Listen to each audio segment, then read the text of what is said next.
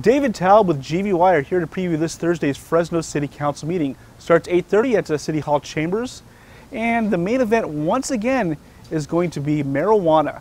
This time the City Council will vote on a proposal to ban outright any commercial selling and growing of marijuana. They'd also vote to ban marijuana use in public, whether it's smoking or edibles or any other means. I'm not sure what those other means would be, but they do exist. Now, if the debate on Twitter between Gary Bredfeld, who's in favor of the ban, and Clint Olivier, who's opposed it, is any indication, the live debate on the dais will be pretty interesting. Already on Twitter, they've been going lots of back and forth. Olivier accusing Gary Bredfeld using the hashtag #MakeGaryHappy.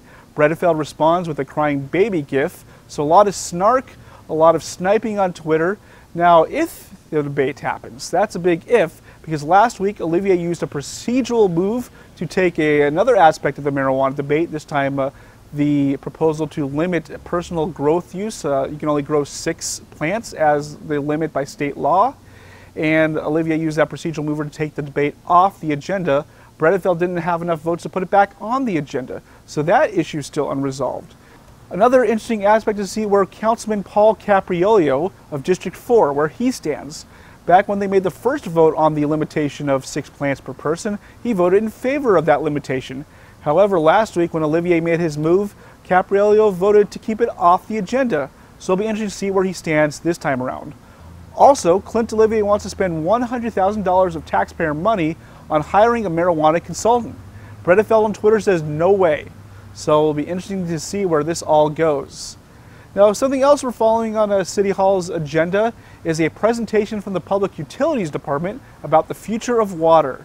Specifically, they'll be receiving a presentation on if the city should invest in 2 major water projects that are under the proposal stages, the Temperance Flat Dam and the Twin Tunnels project. The idea would be gain access to water for the future growth of Fresno. Hey, do you have an old check from the city of Fresno you may have not taken to the bank yet, circa 2013? Maybe it's under a pile on your desk, maybe it's in the back of your drawer, maybe it's in your wallet. Well, anyways, a 3-year limitation or waiting period has elapsed. The city will be voting to take $11,000 in unclaimed checks from 2013 and deposit it back into city coffers. Now, we took a look at the list of who's owed that money. Now, St. Agnes Medical Center is owed about $1,100. Pizza Patron, they're owed about $500. I contacted Pizza Patron at their headquarters in San Antonio. They told me, we're under new ownership, we've closed out those accounts. So City of Fresno, we hope that you enjoyed the pizza back in 2013, but you can keep the money.